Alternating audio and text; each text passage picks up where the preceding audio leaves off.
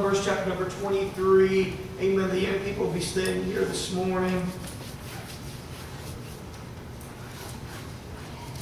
I'm not going to talk much about what I'm going to preach on until I've laid my foundation, but I'm going to read my text. And I just have to tell you, if we have anybody in here that wants to produce movies or anything, I just would love for someone to produce a movie on Numbers 23 and 24. Wouldn't it be great to see that animation of Balaam's donkey talking to him? I mean, and the angel and him not seeing. I mean, how phenomenal would that be? I mean, bring the Word of God to life. I mean, just a phenomenal passage of Scripture. And so we'll talk a little bit more, but we're jumping in where Balak is wanting Balaam, this prophet, the Mesopotamian prophet, to go and to deliver a curse to God's people. And I'll talk more about it in a moment. But in verse number 16, 23, verse number 16, the Bible says, "And the Lord met Balaam and put a word in his mouth." Amen. Don't you want the Lord to meet us and put words in our mouth? Amen. Sometimes I put my foot in my mouth, but I'd rather the Lord put the word in my mouth. Amen. And said, "Go unto Balak and say thus." And when he came to him, behold, he stood by his burnt offering, and the princes of Moab with him. And Balak said unto him, "What hath the Lord spoken?" And the Bible says, and he took up this parable, and he said, "Rise up, Balak, and hear, hearken unto me, thou son of Zippor. God is not a man." Amen. May I be a reminder to you of these words. God is not a man that he should lie, neither the Son of Man that he should repent. Hath he said, and shall he not do it? Or hath he spoken, and shall he not make it good? I'm going to stop right there. And I want to just talk to you a little bit about God. God's not a man. God is far beyond man. God's out of the scope of man. We're not even in the same sphere, though we've been created like our Father. Amen. We cannot even be compared to the nature of God. So when we begin to think about the eloquence of who Jesus Christ is, Sister Jan, just words fail to be able to describe who God is. Amen. And I love doing that as a pastor, as a preacher. We love describing who God is, but yet I fail so miserably at doing it, even with my best of efforts. And so we can craft and we can try to convey the transcendence of God, but too many times, and almost always, if not always, we are so far off, Brother David, because of how great this God is in whom we serve. Now bear with me, I am trying to get somewhere. And so men try to measure God, and their tongue fail. Even those who have the most eloquent of speech, they can't describe God. But if I were to tell you this morning that He is wonderful, what would you say? Do you think that He's wonderful? I believe that God is wonderful. And I believe that if I were to ask, there would be unanimously in here, everybody would say that God is wonderful. How many of you believe that God is great? Amen. God is great. Amen. And you can the psalmist, he says it well as he talks about the greatness of God. He says, "Great is the Lord and greatly to be praised." So God is great. Amen. That is a word to describe Him. And if you were to describe God as being holy, do you think God is holy? Amen. The prophet, he wrote, he said, and the angels cried, "Holy, holy, holy." Amen. We can describe God with so many words. His greatness is so vast. He's so wonderful. And if I said to you, "Is God excellent?" Amen. We talk about excellency. Is God excellent? You would say, "Yes, He is." Amen. If you would say, if I would say to you this morning, would you say that we can describe God as being compassionate? Would you say, "Yes, Brother Saville, God is compassionate"? Someone asked me this week, how can I want God to be mean to this person because of what they did to me? And I said, oh, but the excellence, the greatness of God, the forgiveness of God, how wonderful is He, and the compassion of God, because none of us deserve it. So God is compassionate. If I would say, is God omnipotent, you would say that is true. All these words line up, that He's righteous, that He's pure, that He's hallowed, that He's holy, that He's clean, that He's virtuous, that He's sacred. He is powerful, and He is mighty, strong, dominant, compelling, great, and victorious. Keep bearing with me. I'm trying to lay a foundation. I'm almost there. Amen. We talk about Him being compassionate and tender and benevolent and sympathetic and caring and gentle. He's omnipotent. He's omniscient. He's omnipresent. He's awesome. He's grand. He's breathtaking. He's overwhelming. He's tremendous. He's remarkable. He's amazing. He's astounding. But one word that we cannot use to describe God, are you holding on to your seat, is we cannot say that God is incredible. And they said, Brother Saville, how can you say that? You can say that God is not incredible. Because the word incredible means this in itself: impossible to believe. Amen. So if there's one word that we cannot describe God as, it's incredible. You take the word in and put in front of something, it means not, it means no, it means without. And so if you say, wow, they're pretty inconsiderate, what does it mean? It means not considerate.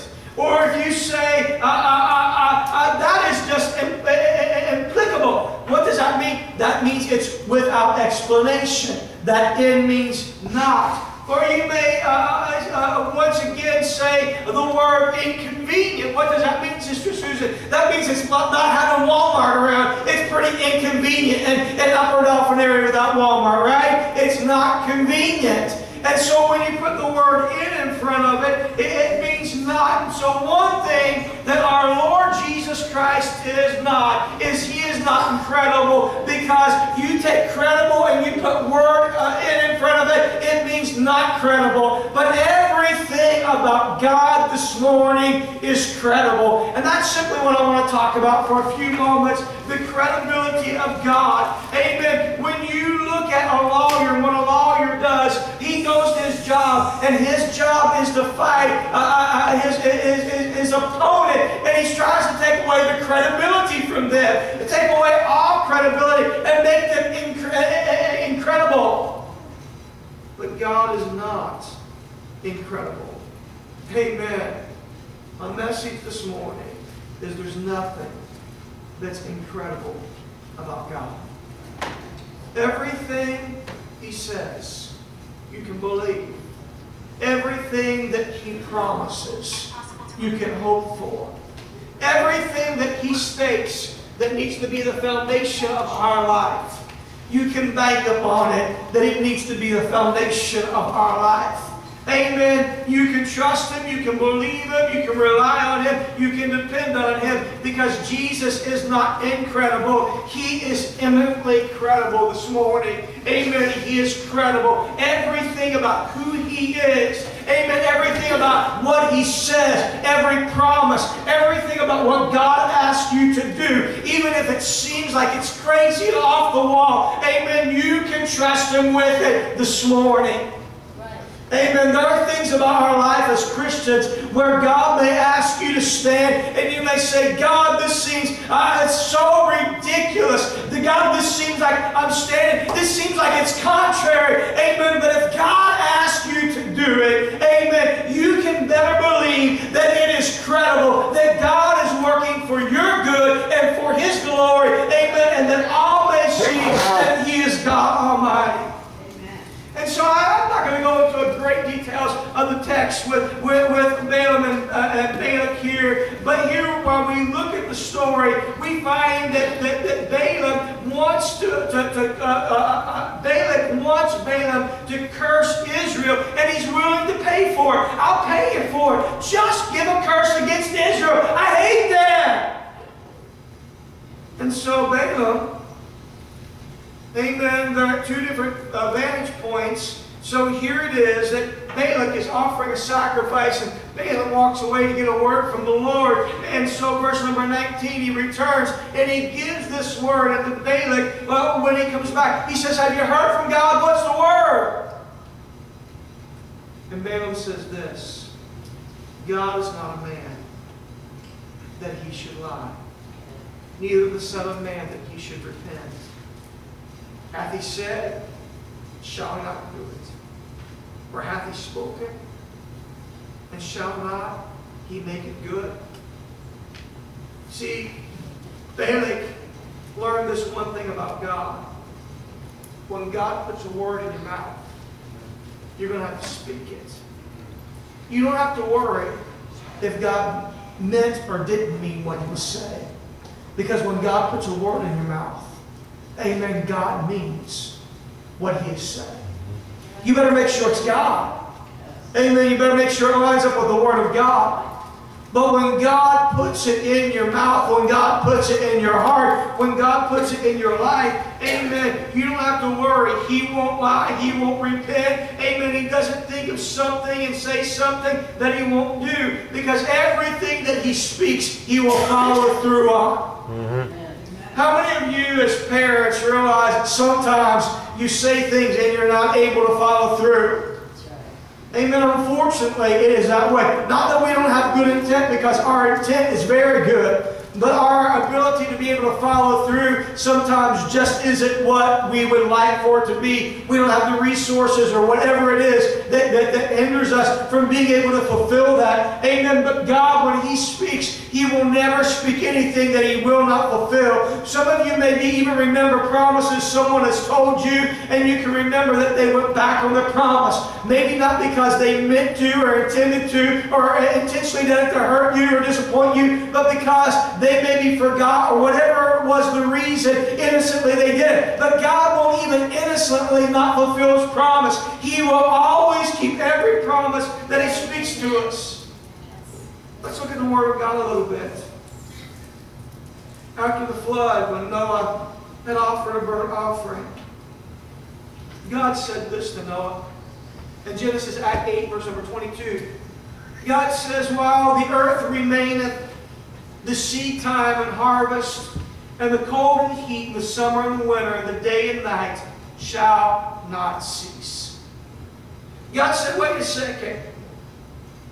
As long as the earth remaineth, there will be seed time and there will be harvest.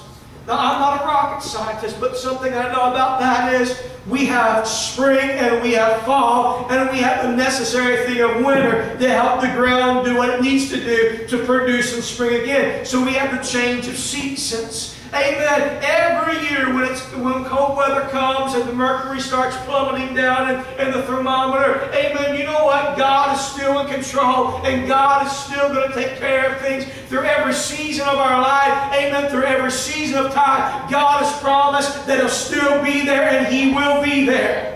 Amen. Seasons change. Times come and go. But God is still there. He is not incredible, but he is credible for what he says. Amen. He is faithful. Do you ever think about this? Amen. When the sun rises every morning, amen, it comes up the first ray of day. Amen. He's saying, wait, I'm shedding some light just to show you that I'm still speaking truth. I'm still here because I'm credible.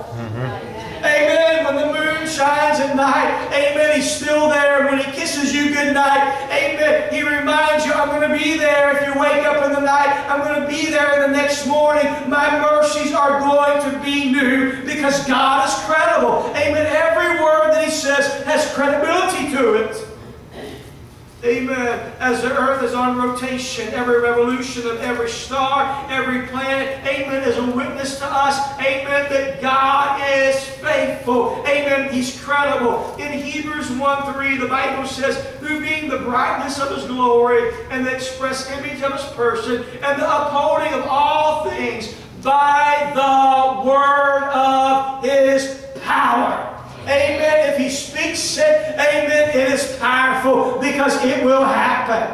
Right. Amen. He says he's coming back. He's coming back. Amen. He says, I'll never leave you nor forsake you. He's with you. Amen. He tells you that when you are weak, that His strength is made perfect in you. Amen. He will keep it because He is credible. There is power in His Word. Amen. Amen. I just want to be an encouragement this morning. If He can hold the universe in orbit, trust me, Amen. He can care for you. Amen. Amen, because He values you as much as keeping the universe in orbit. Amen. But there's more power in keeping the universe in orbit than there is to have to take care of you and I. He can do it. He can do it. Every bird, every flower testifies. Listen to the credibility of God. Therefore I say unto you, Jesus said, take no thought for your life, what ye shall eat or what ye shall drink, nor yet for your body what ye shall put on. Is not life more than meat, body more than raiment? Behold the fowls of the air, for they sow not, neither do they reap, neither do they gather into barns, yet your heavenly Father feedeth them. Are ye much better than they? And why take ye thought for raiment? Consider ye the lilies of the field, how they grow, and how they toil not, neither do they spin. Yet I say unto you that Solomon in all his glory was not arrayed like one of these. Wherefore God clothed the grass of the field, which is today, and tomorrow is cast into the oven. Shall not much more He clothe you, O ye of a little faith? I want to tell you that He can be trusted because He is credible. Amen. Amen. He's credible. Amen. Even when He doesn't make sense to our minds, amen, He can be trusted. Tucked away in 2 Kings chapter number 3, we read of the nation of Israel. The Old Testament is a wonderful picture of things that is to come and a shadow and type of us as believers. And so here it is that the nation of Israel, they have been in battle, they go away to the wilderness, and so as they traveled 7 days into the wilderness, they run into a problem. There is no water.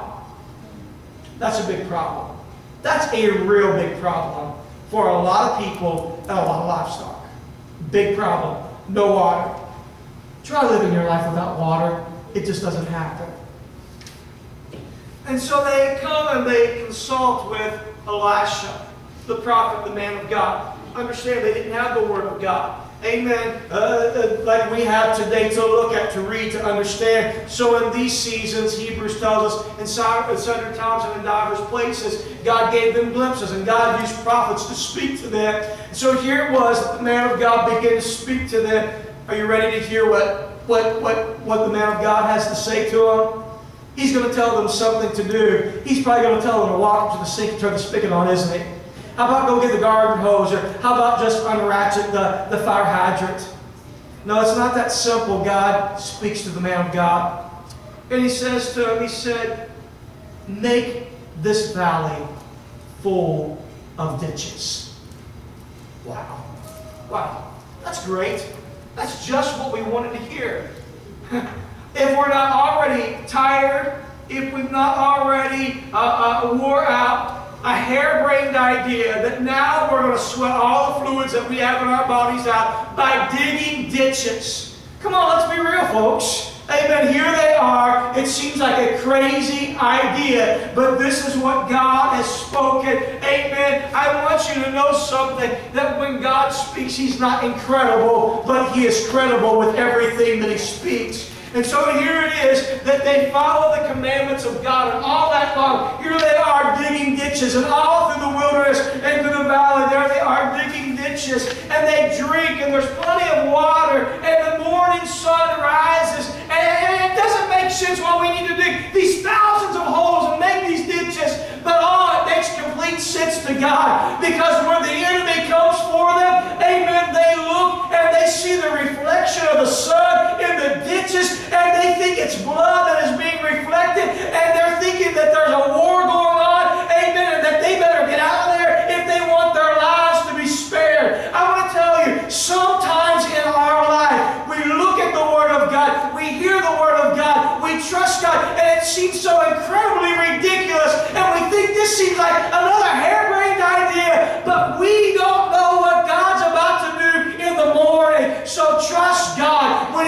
seems like the situation, can I trust it? Amen. Know that God is credible.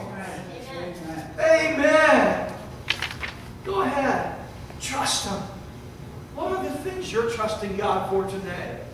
And you may say, it seems ludicrous. It seems crazy. It seems like, why? Trust God. Because this morning, my friend, God's credible. You can trust Him. If the Bible does one thing, it demonstrates to us the trustworthiness of God. You see, you can generally learn the character of someone by those who know them best. And so, when you look at Jesus Christ, you look at God. Solomon qualifies as the wisest man ever. The Word of God gives us that information. And this is his testimony. He said, "Blessed be the Lord, that hath given rest unto His people Israel, according to all that He hath promised." Hang on to your seat. "There hath not one word failed of all of His good promise, which He promised by the hand of Moses, His servant." Amen. There has not one word failed of His promise. What is that scripture that you're hanging on to this morning for your life situation right now? Amen. What is that scripture that means so much to you that you're banking on it and believing? I want to tell you that God is credible. Amen. Solomon said not one word ever failed of the promises of God, but God kept them. Next, we can look at Simon Peter. Simon Peter in his life, he had been fishing all night long. And in Luke chapter number 5, we read that he had caught nothing, and Jesus showed up. And these are the boats that he used for platforms for speaking. And he said to him, "Listen, why don't you throw out your nets into the other part, out into the deep water? Why don't you lower your nets?" And Peter said, "I said to him, Amen, Master, we've toiled all night, and we've not caught anything. Why would I go throw my net in the same place? What is going to make the difference?" He said, but the Word of God shows that Peter did what the command of Christ was. Peter would say to us, he said, "I started pulling back my nets." And he said, it was all I could do to get them in. They were about to break. Because I followed the promise of God, even when it seemed ludicrous. Amen. Because when Jesus speaks, there's credibility to what He says.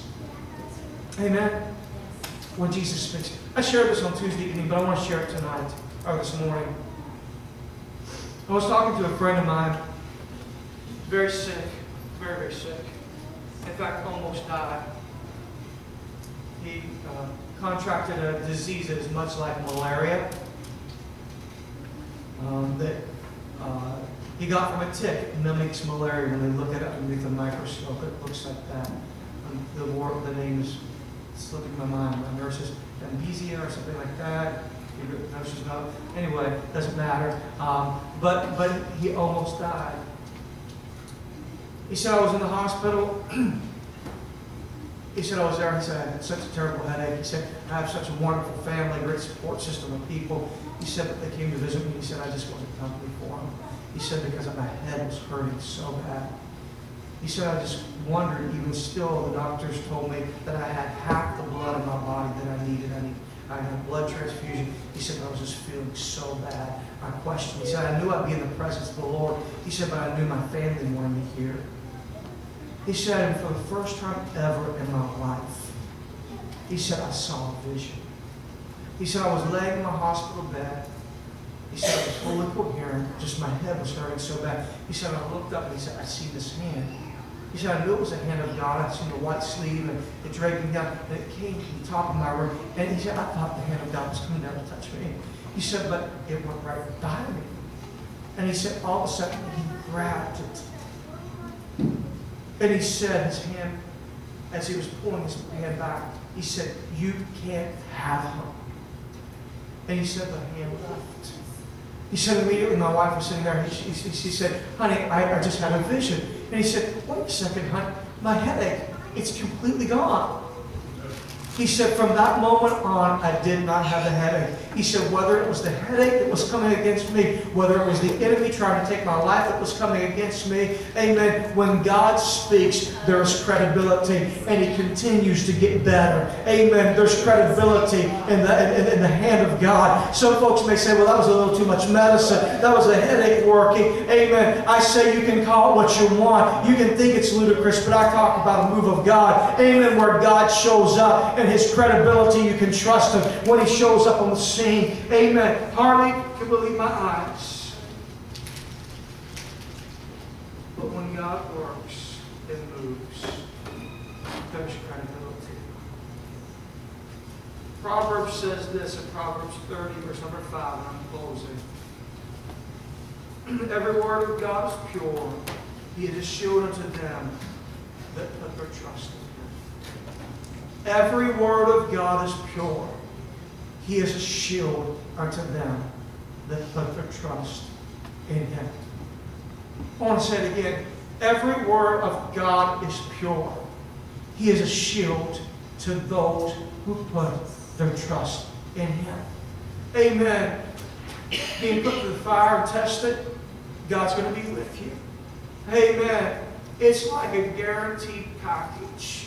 You can be guaranteed it's going to be delivered and it's going to be pure because God shows up.